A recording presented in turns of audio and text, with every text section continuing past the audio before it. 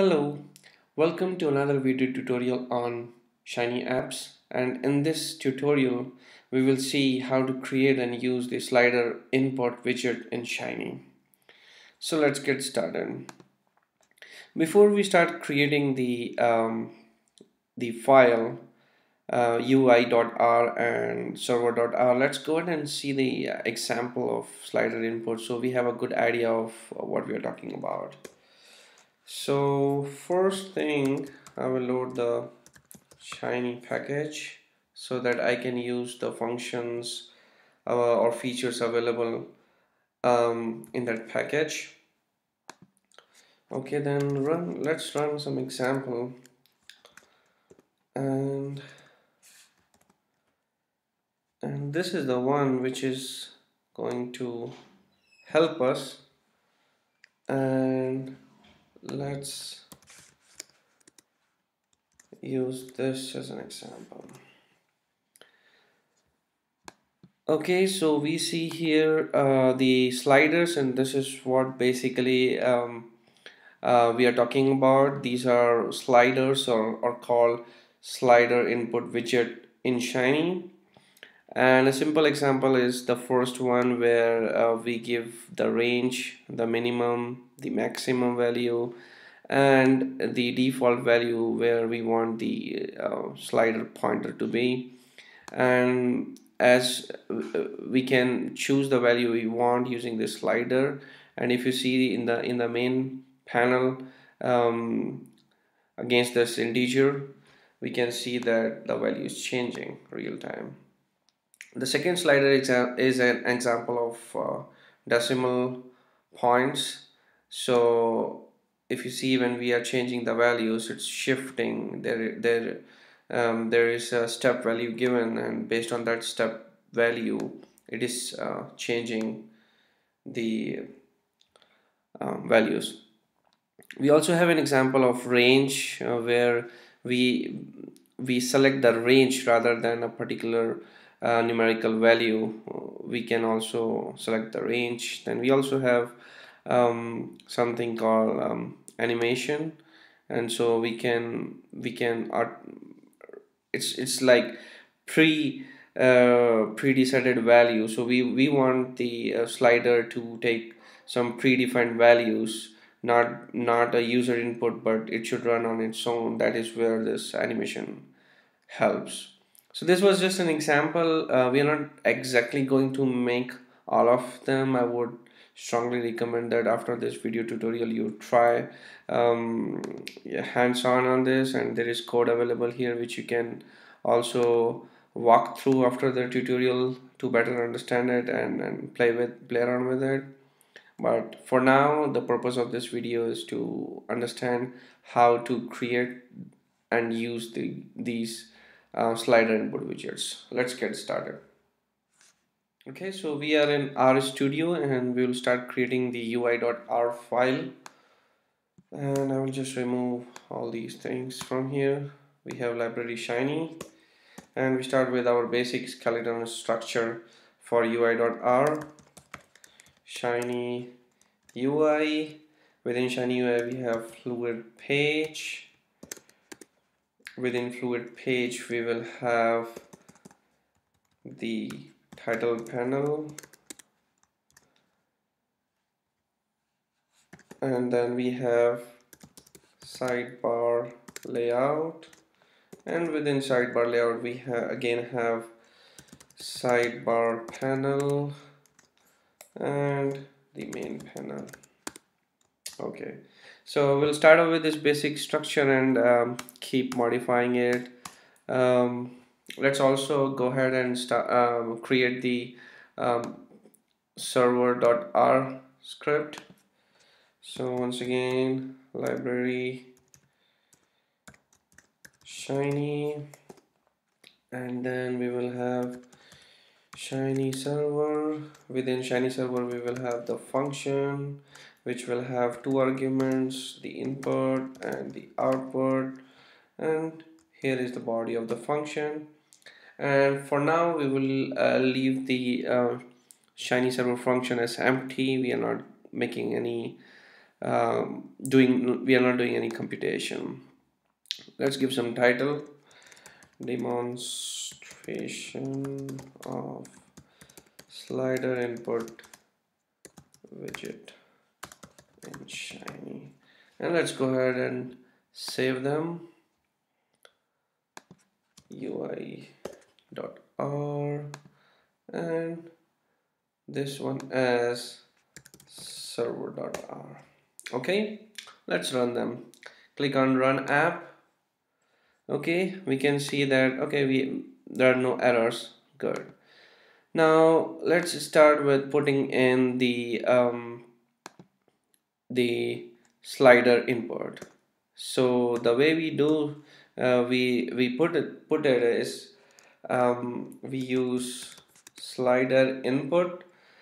And so let me tell you what I did. I typed slider or even slide, whatever you want, and then press on tab key and it will autofill for you and pop this um, window. And so we can see various arguments available. We are not going to use all of them in this video, but you can refer to the help document and go through it to understand the details of it. But for now we are going to use the input ID, label, minimum maximum value, step, and maybe animate um, arguments. So let's start with the ID, and I will just say it's a slide, and basically whatever user is selecting will get stored in slide, or we can say that we can reference to that input using slide, and we can pass that the ID to the server for computation if needed.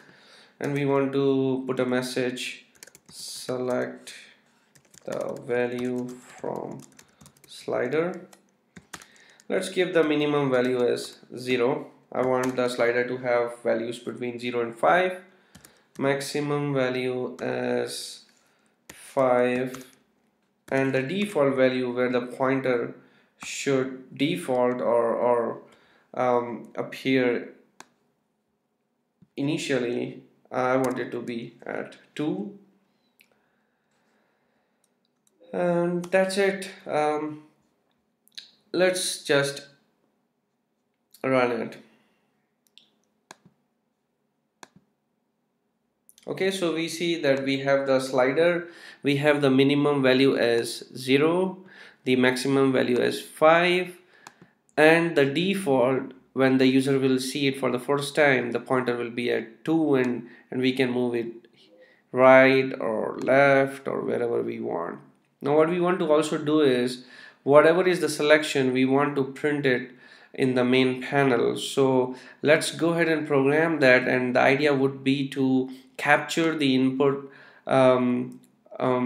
whatever user is selecting using this slider, and pass that to the server side script, or basically the code we have in the server.r file, and assign it to the output and use that output back in the main panel and print it. Okay, so let's go to the server.r, and we will name the output variable as, say, out, just out, and we will render using render text. And again, as I said, whenever you want to use any function, you type a part of it and press the tab key, and it will pop up this small window, and you can select whatever you want. I want the render text, and it displays basically about the render text, what it does, and the various arguments inside it. And I'm sorry, render text, and in this I want to use the input, and the input name was, I guess, slider, right? Sorry, it was slide. So what I'm doing here is I'm using the input, and I'm accessing it using input $slide. Slide is basically the name of the slider, and I'm assigning it to an output variable called out. And this function, the server.r function, will actually return this out or pass on this output to ui.r, and we can use that in the main panel, and we can use it using text output and the name of the variable, output variable, out. Okay, so let's go ahead and run it. Hopefully we should not have any errors. Okay, perfect, no errors. So right now, if you see, by default the default value is 2. That is where the slider pointer is resting, and I change it to 3, and you can see dynamically the value is changing to 3. Basically this real-time change in value or dynamic value change and printing is something called reactive feature within Shiny, and we achieve that using render function, which we use like render text, and we have other kinds of render function we will see later on. Let's go ahead and print some text here so that it makes more sense. So let's go to server.r, and maybe in the render text we can say paste and put command you selected the value as, okay, and so basically what it would do is it would print this statement, you selected the value, as is not making sense, you selected the value and then followed by whatever value it is. Let's go ahead and run it. Okay, so we can see it says you selected the value 2, so it's the first time the page loads, the default value is 2. That's what we define, and we can see now it prints 3, prints 4, 5, or whatever it is. Okay, so let's go ahead and modify this slider and try to use some other arguments. And what I would like to have now is an example of range. So we want to use the slider input to select a range versus just a particular numerical value. The way we do is, in the value we use a C function, or basically we are defining the range here, so we can say 2 to 3. Okay, let's go ahead and run the app, and we see that the default the default value of the slider is basically a range, and the reason is because we have defined it as a range.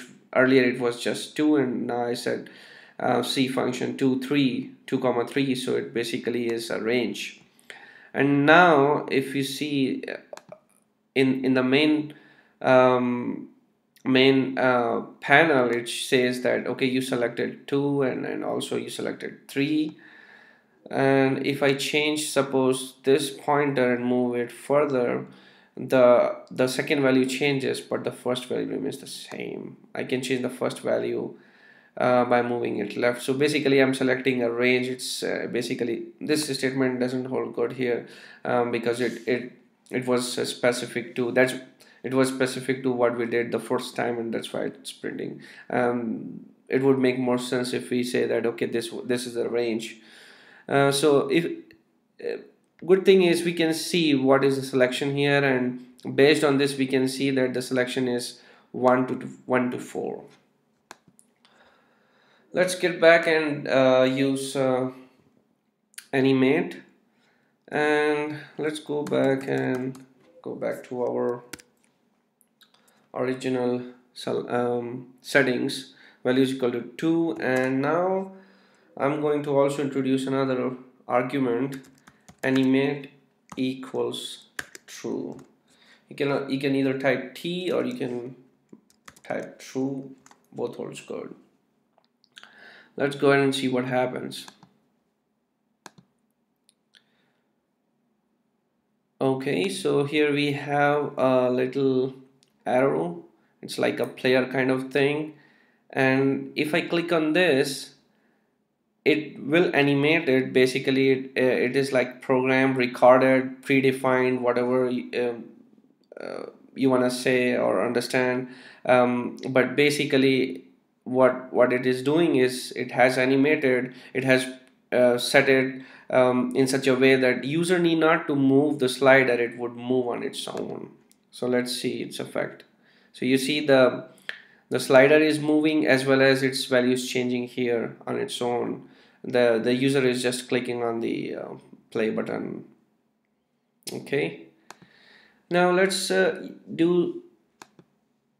use one more argument, and that's called step. So say for example, my initial the minimum value is 0, maximum is 5, and I want the slider to have interval of, say, step value of 0.2. Okay, let's see what happens. So what happened is, with the step, the tick marks are actually 0.2 interval. So if we see it starts at 0, the next tick mark is 0.2, 0.4, and so on. And still we have retained the reactive feature. So whatever is the selection is printed here whenever the user input is changing. But the basic idea about step is you can define the interval size. So in this case it is 0.2. Okay, I hope this video was useful. Please go through the example, and also you may want to check the help file, slide input, and it should show you the help document, and you can see you can go through this and try an experiment. Okay, thanks.